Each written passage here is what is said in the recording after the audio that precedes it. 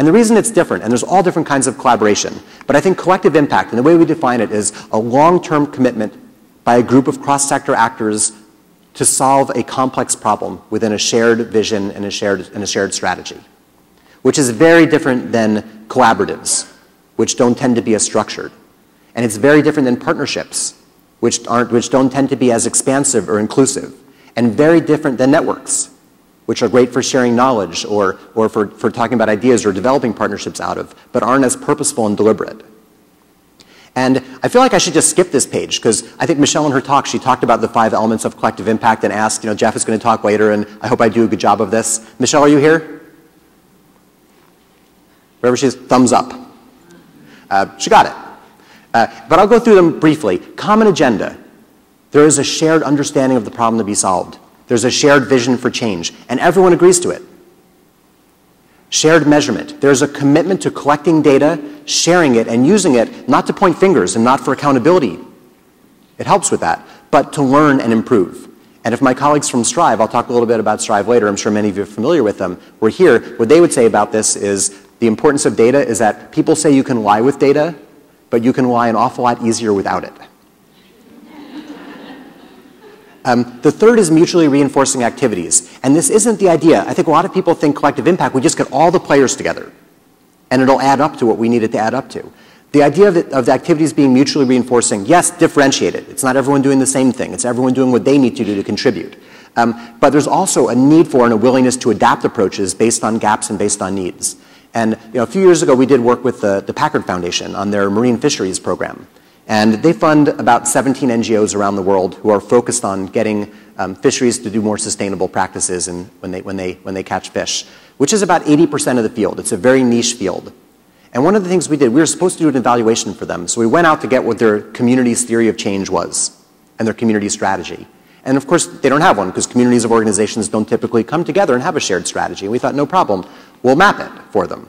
And we interviewed all 17 organizations and we put their strategies down and each one said, I'm doing this, I'm doing that, this is what we do, this is what we do. And it really came down to, and we asked them, what's most important to be done? So they each gave their perspective on how you were going to get fisheries to be more sustainable in their practices. And it came down to 3 factors, and that's how their strategies mapped out.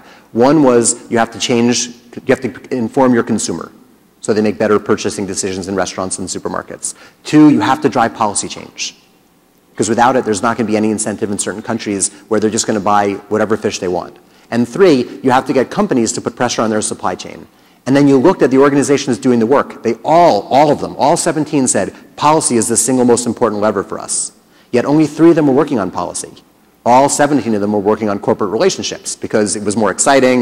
Go and talk to Walmart. I'm going to go and talk to, to seafood suppliers. Policy is hard, long-standing work. So they were able to look at that strategy and not just have it be the sum of what they were doing, but then some of the organizations shifted. They shifted what they were doing, which is tremendously difficult. And not because it was mission creep, not because someone was telling them or funder was telling them they had to. They were shifting it because as a community, for the first time, they had a view of how all of their work fit together. And it wasn't fitting together the way they wanted it to. So I spend a little more time on this one because I think a lot of times this is the hardest, the most complicated one for people to get. I often think it's like when you go to a marketplace. If you go to a flea market, you'll find dozens and dozens of t-shirt sellers. But it doesn't do you any good if you need to buy food.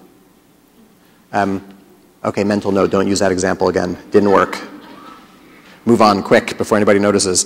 4th, continuous communication. And I thought Michelle did a very nice job of describing this. It means that there are regular meetings. And those meetings, leadership, the folks who are leaders in their systems and in their organizations attend those executive meetings. That there are working groups that come together on a regular basis of implementers and doers. That there's public will that's being built and knowledge that's going out.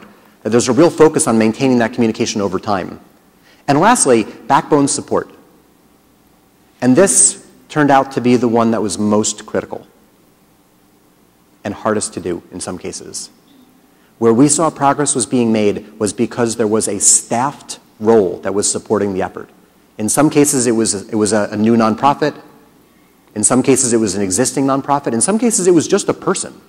But it was a person whose job it was to ensure that the effort had strategic coherence, to ensure that data was being brought to bear, to ensure that good facilitation was happening during meetings. And if you'll excuse my lapsing into a little bit of profanity, it's the group that makes sure shit happens between meetings. And I say that really intentionally because I think, to me, like, this is the biggest problem we have with collaboration. And we've all, I'm sure all of you have been in a collaborative effort where you show up at a meeting and everyone comes together and there's a huge amount of excitement. And we're like, yeah, we're going to go out and do all this stuff together, and people are charged and they're fired up and they leave and not a lot happens. And then you come back and you meet again like a month later and people are still fired up and yeah, we're going to get stuff happening, and you leave and not much happens, and eventually it kind of fizzles out. And I think when we put out the article a few years ago, I would say that was kind of characteristic of the sector. There was a lot of collaboration fatigue. There was a lot of effort at co-funding and partnering and collaboration that also hadn't yielded what people had hoped it would yield. And it's a lot of work to do it. And I think people, instead of thinking about how they collaborated and blaming that, instead they blamed collaboration. But what we saw is where this backbone support existed, progress got made, things happened. And once quick wins started building and once people started implementing, the momentum continued to build and new folks would come to the table. And it yielded some just remarkable progress. And I'll share quickly that we're seeing a renaissance of collaboration happening in the world right now. And I think it's some combination of these ideas getting out with the economic state of the world, people realizing we've got to do more with less, we've got to work together. I think also in the social sector, it's a very natural way for people to work. People want to collaborate. Nonprofits want to work with each other. It's a good sector for that. And we're seeing these efforts emerging in the US, we're seeing them emerge all around the world. My colleagues are seeing them, studying them, speaking at them. Education, healthcare, homelessness, income generation, economic development, youth development, community development, you name it. These efforts are starting to really spring up everywhere. And it's really exciting to see, because even where it's in some cases yielding immense progress, and even in places where it's a little slower, they're not making progress as quickly, people are starting to work together in new ways, and exciting things are coming out of it. And I'll just share two examples, and please don't try to read this. I see no one sat in the front tables, and even if you had, you wouldn't be able to read it. I'll just talk to it for a minute. But Strive is how many people are familiar with Strive? A few. So I'll explain it a little more closely. So Strive is a collective impact called a cradle to career effort in the greater Cincinnati area. Cradle to career because their mission is to ensure that every child in their community, from the time they're born to the time they enter the workforce, receives an aligned, comprehensive set of supports, structures, great schools, resources to enable them to be successful. And it came out of a remarkable woman, Nancy Zimpher, who was the president of the University of Cincinnati at the time, who just got sick to death of students arriving at her doors not ready for college. And said, you know, I could do what my predecessors have done, say, you know, we're going to put them into developmental education, we're going to turn some away, and we're going to point the finger at the K-12 system and say, hey, you know, do a better job. What the heck? She did it.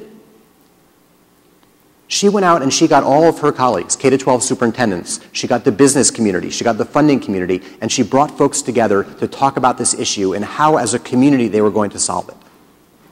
And over the course of the 10 years that Strive developed, it now includes 300 organizations, nonprofit providers, institutes of higher education, school districts, multiple school districts, policymakers, parent groups, community organizations. They're organized around several networks, one focused on kindergarten readiness, one focused on after-school providers, one's focused on college access and success. And these groups, for 6 years now, have been meeting every month because they're making progress. They have 52 indicators they track on education progress through the collaborative, and they're making progress on 47 of them in ways that are faster than any similar community is making around the country.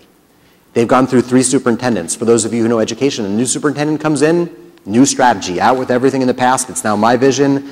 Every new superintendent has gone and joined this effort because everyone they work with is there. So the leadership has stayed invested and involved. The funding community, if you look at the grant applications of most of the funders in Cincinnati, in the greater Cincinnati region, if you work in education, you will see on their application, what are you doing to contribute to the Strive outcomes? And here are the Strive measures. What is your progress against those measures? It's one set that they're all using to apply to nonprofits.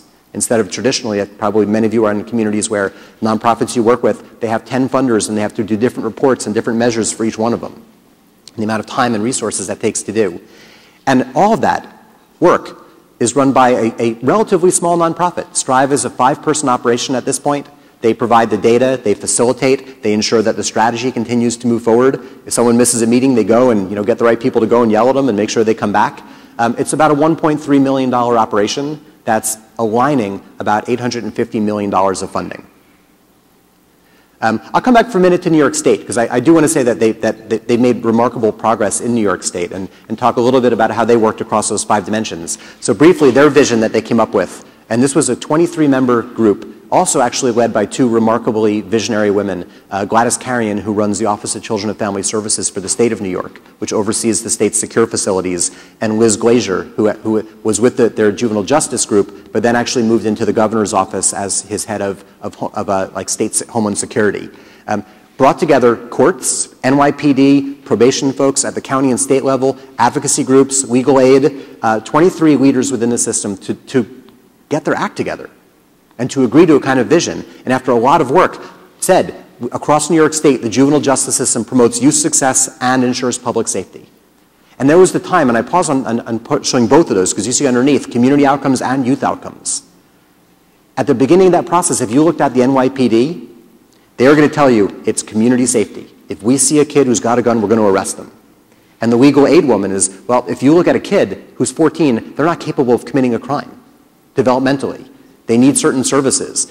There was no way these two were going to come together. And the purpose of the work, and I think that this is another really, really important lesson around collective impact, is that it's not about compromise. Like if we just tried to get them to compromise on something in the middle, no one would have come out the winner from this. Instead, it was worth going through all of the debates and arguments and discussion until there was a point where actually the light bulb went off in both of their heads. The light bulb went off on the legal aid, on the advocacy community, that if a child has committed a violent crime, there needs to be a set of services that are more secure, that removes them from the community for a time. And that's a small group, and we have to do everything we can to keep that group as small as possible. And the police came to the realization that, goodness, if youth get the services that they need, and they're in school, and they're getting support, we won't see them again, and our officers won't have to deal with them. Because kids are police department's worst nightmare. They see so few of them, they don't know how to handle them. They're not trained for it.